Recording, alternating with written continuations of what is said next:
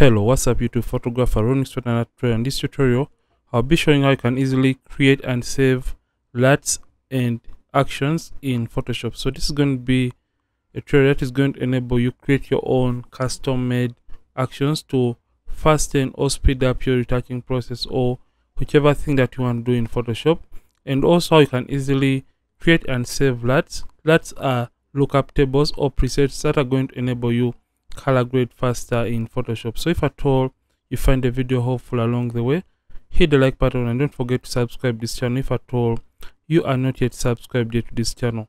So right now we are in Photoshop and I have the image to use for purposes of demonstration. So the very first thing that we're going to be targeting or looking at is how you can create your custom made LUT, and we're going to be trying to color grade this image in the way that we would love to.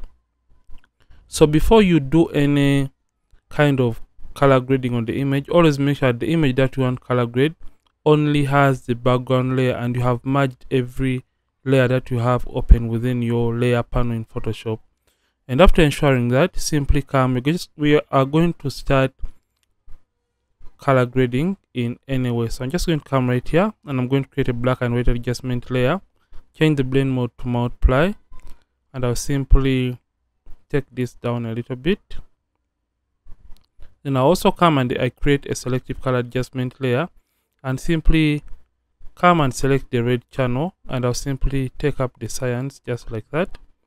Then I'll also come and create one more adjustment layer, which is the hue and saturation, and simply come to the master and simply select the reds and simply take down the lightness. And as you can see, the image looks great. So we could also come and add a color balance filter right here, and we're going to come and simply add some kind of cyans to our highlights just like that. So just come to the highlights and simply add a tiny bit of that. I think that looks great. So let's look at the quick before and after for this. So this is the before after. Then if at all you wish, you can just come and add one more selective color adjustment layer, and you could come to the blacks and simply cool down the darks or the blacks of the image if at all you wish to, and intensify the blacks. But as you're always creating the LUT, always make sure that you take every adjustment to the extreme, because you always have the liberty or the option to always reduce on the opacity after applying the LUT. So right now we are done creating the color grading effect that we want to save as a preset to color grade images in the future, and this is the before and after. So just want to see how we can easily save it as a LUT or preset. So for this case, always make sure after color grading you don't group the layers for your color grading, because when you group these layers you won't be able to save them as a LUT or as a preset to apply to images in the future. So always make sure that you don't put this in a group. So after ensuring that, the next thing is going to be saving it as a LUT. A LUT is a color lookup table or preset. So just come right here to file, and you're going to come to export and come to color lookup tables. So when you come to color lookup tables, you can always add a description for your LUT, and you can even add copyright information, but always make sure you set the grid points to 32, and medium always has to be selected because we want the LUT to load faster within Photoshop. So the format has to be cube because the cube file loads faster within Photoshop. So I'm just going to simply click OK. So I'm just going to rename my LUT to maybe tutorial 2023 LUT, and I'll simply change this to, or choose a location where you want to save the LUT and simply click on save, and it's going to save, and right now the LUT has been saved.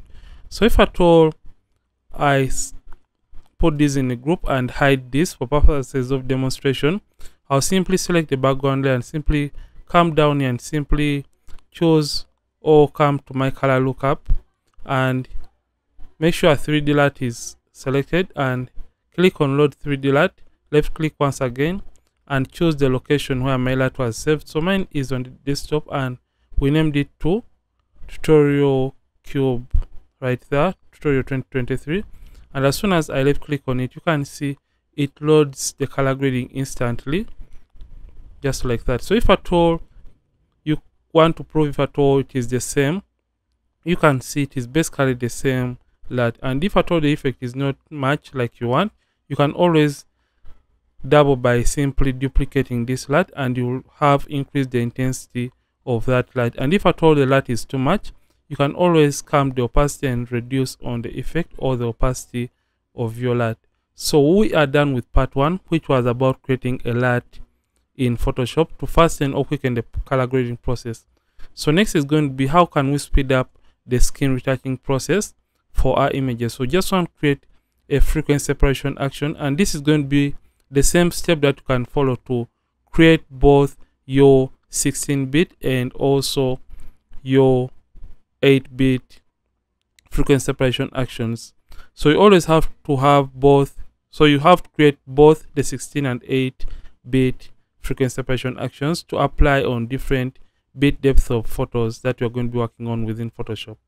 So what we're going to do, we are going to come right here to window, and we make sure we have actions.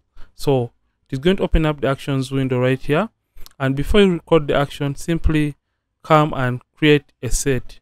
So when you create a set, it means that the action is going to be stored or kept in this kind of set. So I'm going to name this to try your action, just like that. Try your action, that's the group that we want to save the action, and simply click OK. So after doing this, the next thing is going to be to record the actions. And in order to record the action, always make sure that you only have the background layer. And after doing that, we're just going to come right here and we left click on this plus icon, and you can rename the LUT or the action rather to what you want. So I'm just going to name it to 16-bit FS 16-bit, just like that. So the frequency separation action we're going to be creating in this case is the 16-bit action, and you can as well assign a function key or a shortcut. So F3, Shift and Command is going to be opening or playing this action within Photoshop, and you can as well assign a color. Let's choose violet, and right now we are done doing this, and you can now come and record. And as soon as you press record, you can notice that it has started recording. So everything you do right here is always going to be saved or recorded as part of the action. So like we do for frequency separation, we create 2 copies from the background layer, and you can see it is recording that in real time. Just double click right there and name this to low frequency, and you're going to name this to high frequency. And after doing this, we are going to come to the low frequency layer and simply hide it, and come to filter, blur, and come down to Gaussian blur right here. So when we come to Gaussian blur, we usually determine the amount of Gaussian blur we want to apply to the image. So I'm just going to choose a random Gaussian blur, because this is going to be, you are going to be able to change this later on as you're playing the action. So the action is going to stop at the point when you have to determine the amount of Gaussian blur that you want to put into the image. So I'm just going to choose a random figure 6.8 and I click OK.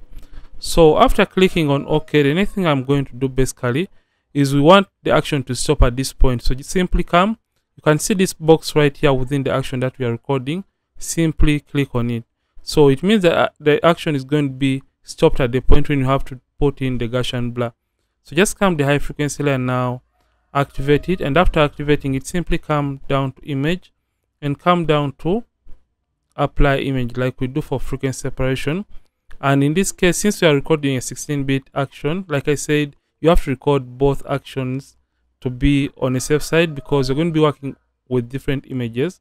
So for a 16-bit image, you select the low frequency layer, invert and on blending is add, the scale is 2 offset 0, opacity at 100%, preserve transparency and mask cannot check, and simply click OK.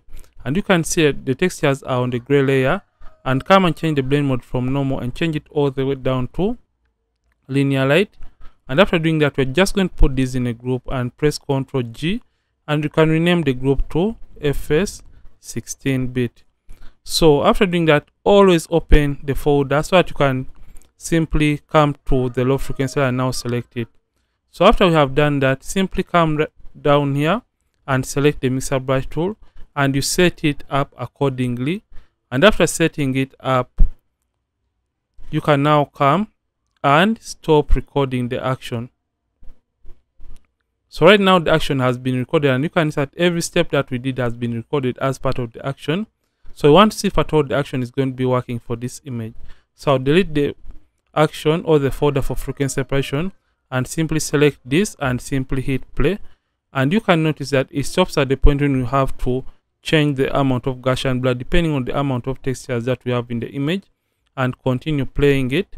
And you can see it is going to create the folders for us, and it is going to help us save time and fasten the retouching process. You can see it has selected the low frequency layer and also selected our mixer brush, and you can just go ahead and start retouching right away.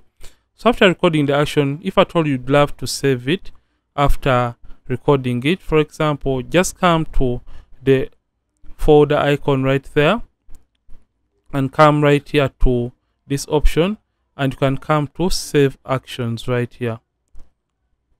So when you come to save action, you can see this is the folder in which the action has been recorded, and choose the location where you want to save it and simply hit save.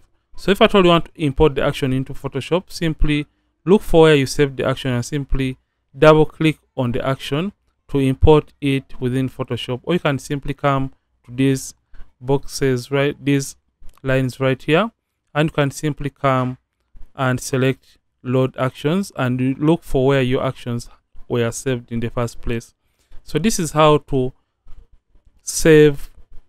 create and save actions and LUTs to fasten your retouching and color grading process within Photoshop. And if at all you have learned a thing or two from this video, don't forget to like this video and don't forget to subscribe this channel. If at all you have been watching and you're not subscribed yet to this channel, Ronix from Ronix Photography, thank you for watching and see you in yet more amazing tutorials. And don't forget to keep practicing and also keep creating.